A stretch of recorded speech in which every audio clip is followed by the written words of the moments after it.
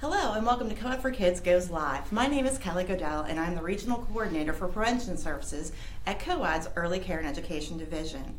Co-ed is the child care and resource agency for 31 counties in eastern Ohio. This broadcast is brought to you today in partnership with the Ohio Children's Trust Fund and the Eastern Ohio Prevention Council, both who seek to provide child abuse and neglect prevention services in Belmont, Carroll, Coshocton, Guernsey, Harrison, Jefferson, Monroe, Muskegon, Noble, and Tuscarawas counties.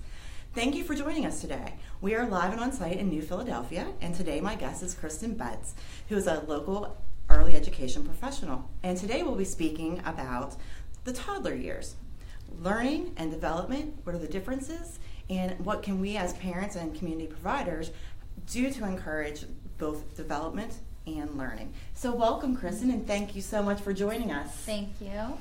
Please just tell our audience a little bit about yourself and your passion about this topic. Okay.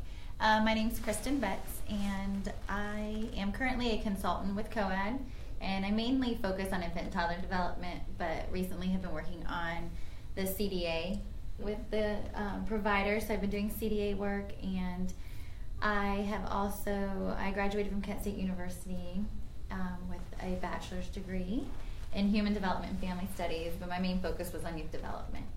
So this is very much your wheelhouse, very much what you have chosen as your career path. Yeah. So we thank you for joining us today and sharing your experiences professionally and personally about, today we'll be talking about the toddler years. So let's just go ahead and get started about that. So if you could start by just kind of defining toddler years, because we say, that's an infant, or this is a toddler. So when we talk about toddlers, what age range are we talking about? Toddlers, it depends on who you talk to. Okay. It really does, and where you want to define where a toddler starts. Our infants are anywhere from like birth to about 18 months, or some even put them up to 2. But I would say from 18 months through 3 is about your toddler years. Is usually when that starts occurring. You start to see a lot more learning happening with toddlers. Their development's changing. Things they catch on to. Their language gets going. They start walking. They start running, jumping, climbing, all kinds of things. So the toddler years, for some, can be very difficult because now we have movement. And we have language and all these other things that are happening. So that's almost like the burst of time. I know that professionally when we speak about, really like that 3, when you hit 3 years, that's when like tremendous brain so much development is happening all along. But like 3 is when they really start to snap. Yeah. So this toddlers then is that build up to get to get to those parts. So I would love for you to talk, share with us today about development and learning and what we can be doing to encourage that in our little kiddos. And then also I just think going back to how you defined it, we often want to put an age range, and that was my first question to you is, well, what age range? Is it more so that we're defining, or we could define a toddlers by where they're at developmentally and where they're at in that process, or is it better to kind of give those age ranges? It kind of depends, I think, on the kids that you're working with. I mean, you can go to any child care provider or any parent and ask them, and the differences that you're going to see with the same 1-year-old or the same 2-year-old are going to be dramatically different and that's typical, and it should be. It's so individualized. It is. So that's just something that a lot of times we'll classify them as young toddlers and older toddlers. Okay. Because your young toddlers are coming out of infancy, and so they're not doing as much as our older toddlers, which are hitting, more language, more movement, just different types of personalities. They're learning more. Their development's changing. So you'll see a difference. So if providers have their groups broke up into young toddlers and older toddlers, they'll be able to see those differences, I think, a lot easier, because the transition time, you can tell when they're ready for the next age group. Same with an infant. Probably helpful in a child care setting as opposed to a home setting, because in a child care setting, you can kind of divvy it up and say, okay, well, this group is about at this part of the process. Correct. And this group is kind of at a different part of the process. But when you're Yes. a parent home alone, there isn't It a all whole looks lot the of same. there's a whole lot of comparison. Yeah. And so probably some of our worries or anxieties. What's my child doing? What's my child doing, and is it at the right place? Correct. So It I is. think it's good to keep that in perspective as It well. is. So for It's childcare different. providers, yes. Yeah. Okay. Childcare providers have a benefit because they have other children that are doing typical things or same things as the another child, so they can group them together a little bit better. Versus at home, if you only have one toddler at a time, things are drastically different. My children are 5.5 years apart, and what my toddler was doing are things that I'm like, did my oldest even do that? Like, why are you doing this? Because I couldn't even remember, because there was that 5-year gap, and then trying to rethink, is this where we should be, not be, or because he wasn't in childcare where my other one was, so I had a better idea, and I know this stuff. And the normatives, and Yeah. that way you do have that comparison. So it is a little different, I think, depending on where you're at. Now, the big thing here is learning what a child is doing. Is it developmental or is it learning? Because it's two different things. And I'm going to pause you right there. Yeah. And so, with that being said, can you kind of just help us through how you would define development? And conversely, then, what does learning look like? And how do we know the difference? And how are we encouraging both? There may be ways that they're similar, so I'll just let you talk about both of those. It's if you think about development, it's something that naturally is going to occur. So it's something that happens and progresses over time. All of us have developed in some sort of area. So whether it be our growth motor skills or language skills, fine motor, everyone is born ready to do something developmentally. So whether it's movement, language, our fine motor skills, all of that's there. It just has to develop. So like an innate capacity. This is going to happen. Yes, unless there is some sort of disability or something that would halt that. That is the only reason it would never happen. Okay. So, when we're born, some infants can hold their heads up automatically. You can hold them against your chest and their heads pop right up. Some of them you have to hold because they're all floppy. So developmentally, one child's already inched a little bit ahead of another one. It doesn't mean it's bad. But meeting that But capacity it's and there. It's there to happen. Okay. So that will happen with every child. It just progressively continues and gets better. Now, learning comes with the assistance of a teacher, of a parent, of a guardian. Somebody has to assist them in doing something so that they can do it. For a good example of that would be reading. Reading is not developmental, it's something that is learned, and we have to be taught that. So there are going to be things that we have to teach kids to do. They're not just going to pick up a book one day and read it. They have to be taught those So skills. skills have to be layered. And a lot of it is that developmentally they have to get to the point where they can learn it. Okay. So there is it's a struggle. I do this in trainings a lot to try to get providers to understand that some of these things we have to help teach them. They can't just learn it on their own because it's not a developmental thing. It's a learned lesson, really. So it can be a tricky topic, but I think it's an important topic because most people can't separate those two. And I can give some examples here of good ways of understanding what's development versus what's learning. Let's move right into that And then. it's- I think now that we understand the concepts of development, and just to recap, is kind of that innate ability that is the capacity that exists within every child. It can be fostered, but it's not going to happen Correct. until they're physically or have grown into that capacity. Yeah. Whereas learning is providing the environment, tools, the skills, and it requires a facilitator. It does. We have to facilitate that learning. We can't encourage a bone to grow No. within the child, but we can Right. then as a facilitator. So I think it might be helpful moving forward, now that we have that basic foundation about what we're talking about with development and learning. Share with us some examples of your experience and what you think is important for people to take away. Toddlers I find them to be the great group of learning because they do so much and they learn so much, and there's so much development happening. And this is where teachers struggle a lot because they're not separating those two of what's development and then what's learning. So we focus on this a lot, and I usually ask them questions come up with a list of what's development and then what's learning, and let's see where we're at. And a lot of them, like for instance, like I have a book here, it's on potty training because that happens in our toddler years. That's one of the big steps that we make as a toddler. And a lot of providers will be like, well, that's developmental. And I'm like, see, it's a learned process actually because somebody taught us to do that. Where to go, somebody invented a toilet. I mean, and told us, like, this is where we go to the bathroom. Where in some countries they don't have that, so they don't know any different. So with toddlers, the thing is why we put it developmentally is because we've almost made it developmental because we say by the time they get to preschool, they should be using the potty. Okay. So we think a 3-year-old should be using the potty, when in reality, developmentally, if they're not quite ready yet, they're not going to have that capacity to do it. And that could be control. Exactly. And we have to be there to teach them and to kind of get them in there, feel comfortable in there, and be okay with doing it. So we're there to facilitate it. So it's kind of more on the learning. I mean, developmentally, you have to be ready. But it's on the learned. We taught them to use the bathroom. We taught them to go there when they had to go. So we kind of push that along. So that's a big conversation we always have because that's the biggest frustration I run into with toddlers.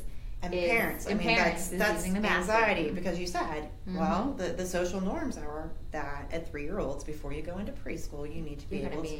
That's one of the requirements. That's a standard that we have set. But what you're also saying is that developmentally, they may not be at that capacity building piece, but we can be providing them with the learning skills. So we could probably have an entire session just on potty training. We could. And I was going to say, this book, it's called, we made this when I worked here at COED, and it's called The Potty Book. And what we did is we basically took, we took pictures of the children, and we cut them out. And we had a picture of their, I don't know if you can see this, but we put a picture of their actual toilet from the daycare, and we came up with a song. And so when, at the end, everything would say, like, raise your hand, like, if you want to try next. And so the kids would have their pictures, and they would be like, ooh, I want to go. And they'd come up, they'd put their picture by the potty, and then they'd go to the bathroom with the other teacher. So we were trying to teach the kids that, I mean, this is through learning, is we're reading this to you, we're encouraging you to go, we're telling you the process. Now it's up to you to go and decide if you want to do it or not. And even if they didn't want to do it, it wasn't like a shameful thing. It was like, okay, we'll try next time, not a big deal. But the concept of going to the bathroom and getting yourself in there was there. Because we had a lot of teachers that had 3-year-olds that weren't interested. And it was frustrating for the teachers. And I'm like, they're just not there yet. We have to give them time. And we don't want to make it a bad experience. Because if you make it a bad experience, they're not going to want to go. So that's a big example. Some other examples that would come with toddlers is because toddlers become more involved in eating. They like their foods. And the foods they don't like. Yeah, or the foods that they don't like. They're forming opinions. They're forming their own. There's so much when it comes to lunch times and, you know, breakfast and dinners. And developmentally, what comes with eating is how you chew and swallow. So infants transition from the suck and swallow because infants suck. Once that suck goes away, they end up being able to chew and swallow. So holding food in their mouth, chewing it, and then swallowing it. And that's a huge jump for a toddler, is to start to get food into their mouth. And I'm also thinking hand-eye coordination. That's a physical development. To be able to scoop. To be able to use a utensil, because that's something that their bodies, their nerves, their muscles, everything are forming and progressing, and that's how they're able to actually do the physical act. So with that being the developmental piece, then we get into what is the learning piece. The learning piece is actually being able to take silverware and knowing what to do with it. Taking a bowl and a plate, it's learned, because when you give a toddler a bowl and a plate, and if they don't use those at home, they dump, because well, if anytime you give them a cup, a bowl, anything that they could dump into one another, it is. It's like, wow, like, let's dump this out and use it for something else. Or if I give you a spoon, if I give you a fork, and if you've never experienced those two things before, it's not common knowledge for them. Like, developmentally, it's not in there like, ooh, this is a fork, I pick it up, I, get my food and I eat it. They don't understand that. So that's something we have to show them. We have to show them what food goes on a plate. Our cereal and our milk are in a bowl, and they stay in that bowl when we use our spoon. A lot of kids will find, get their food on a high chair without the plates or without the silverware. They can't learn to do that, or drinking from a cup without a lid. That's not developmental, it's learned. Like, they have to learn to do that. It's a practice. Role modeling. Yep. And so setting, some consistent things when we're, I like your example of a bowl and a spoon. Yeah. And whatever we put in the bowl needs to stay in there in order for you to be able to get it. Yes. So that's a great example, I think, of how we're role modeling. If mommy is eating her spoon, her soup from with a spoon, sitting in front and just and role modeling. So that's something that a toddler will know. Correct. And can have that learning piece of it. So that's a really great example. Yeah, because it's two of the same thing. Like, you think of them as the same, but there's a little slight difference in how you approach those two things, because that once again comes with frustration of, why won't you use your spoon? Why won't you use your fork? If they don't have them, they're not going to do it if they've never experienced it. So just those little things that are in there, and what teachers and parents need to do is be able to see those and then take that and help them learn. Like, okay, so we're going to work on a spoon, just a spoon. They don't need both at the same time, but let's just work on a spoon, or let's just work on a cup without a lid and no food around, like one thing at a time, instead of here's everything, because then it's everywhere. It's everywhere. So you brought another example about art. Art is a huge topic for me, and it's something that I think childcare providers struggle with, and also parents, because our expectations are above what our toddlers can do. A typical toddler should be able to have a piece of paper, crayons, markers, paint, stamps, whatever you feel like giving them, glue, they can have glue, but it's not going to come out to be perfect art. Art should be scribbles at this age, and those scribbles are something that you will see that will progressively get better, because once again, their fine motor skills of holding on to a crayon. That's what I was just going to say. When we're talking about developmentally, they're learning to hold things. Yep. They're having more motor control with the muscles in their arms, their legs, their what have you. So, and then they learn developmentally, shapes. That's how we're looking. Yeah. So you start by the holding of anything. So whether it be the marker, the crayon, squeezing glue out. I mean, that's using muscles that maybe they haven't used before for that specific thing. And so that's the development piece. That's a development piece. Now the learning piece comes with direction from us as their teachers or as their parents, and what we're asking for them to draw. So if we want circles or we want squares, toddlers obviously are going to get circles at some point because of their scribbles. But our older toddlers, as they get older and closer to preschool, should be able to follow those directions a little bit better. We did a book, it's called What Do You See? And this is the Toddler 2 book. So this would be considered your older toddlers. And as you can see, there's still a lot of scribbles. This one says Mommy. So if you can see the picture that is drawn, I'll hold it up. It is a bunch of just little scribbles, but that is a picture of their mommy.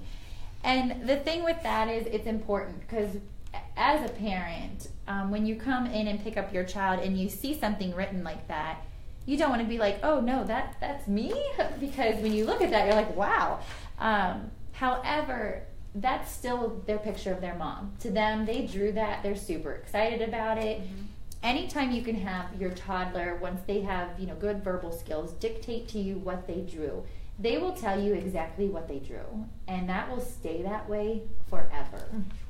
So at that point, you're enhancing both verbalization of skills, verbal skills. Yeah. We're talking fine motor there, and then also, to kind of that sense of confidence. Of, I can do this.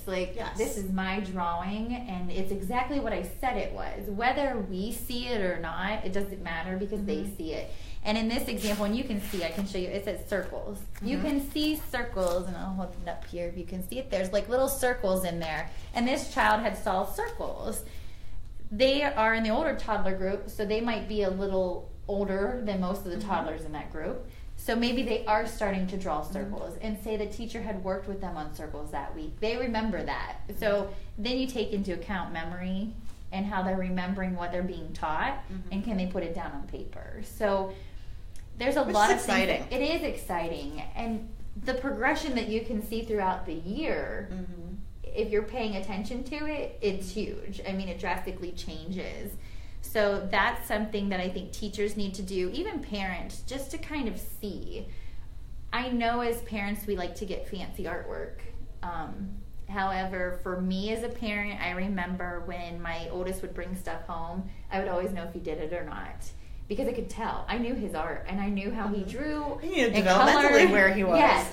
And when some things would come home, I was like, And one day he handed me these little flowers, and he said, Miss Heather made these. And I knew, because I was like, well, I knew because it was too perfect for him. Because everything was where it should be. A toddler should be able to put glue wherever they want and place their pictures or whatever they're given wherever they want. Because a toddler isn't perfect, and they're not going to make it perfect. And that's a great thing.